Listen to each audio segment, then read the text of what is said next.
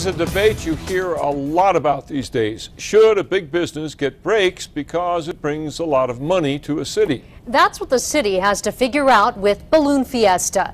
The event makes millions, but the group that runs it pays very little to the city in rent, and the deal's up. News 13's Katie Kim is live out at Balloon Fiesta Park. Dick and Jessica, the group that puts on Balloon Fiesta is expected to make about $6 million this year. They pay about 1/100 of that to the city in rent. Now that the contract is up, the city could be asking for more. As vendors clean up and pack up Balloon Fiesta Park, so begins the work of counting this year's take. It's like running any kind of business. Like any business, the Albuquerque International Balloon Fiesta, or AIBF, has bills to pay. Staffing, putting together gifts for the pilots, providing personnel, parking personnel. And fees for renting Balloon Fiesta Park for 3 months.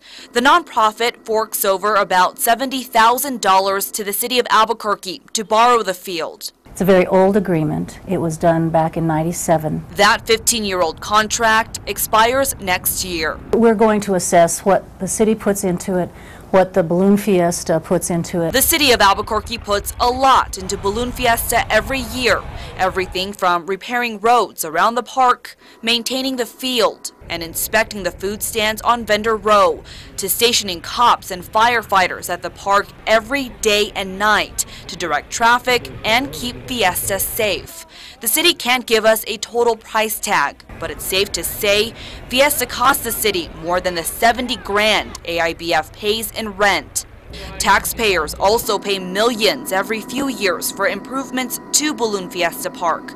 All things to consider, according to City Parks and Recreation Director Barbara Baca, as the city looks to renegotiate its agreement with AIBF. Are you going to be asking for a little bit more, you think? Well, what we're going to do is take a look at evaluate what the costs were this year, and then go from there. Baca says the city also makes millions off Balloon Fiesta every year in tax revenue from tourism. I'm very confident we're going to come up with a good, equitable, new license agreement. AIBF Executive Director Paul Smith is optimistic too. We have no intentions of ever moving from Albuquerque.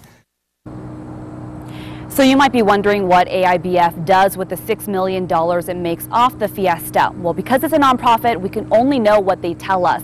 But the group does say it pays for marketing the event. It also helps pay for pilots to travel and stay in Albuquerque for the week. Back to you.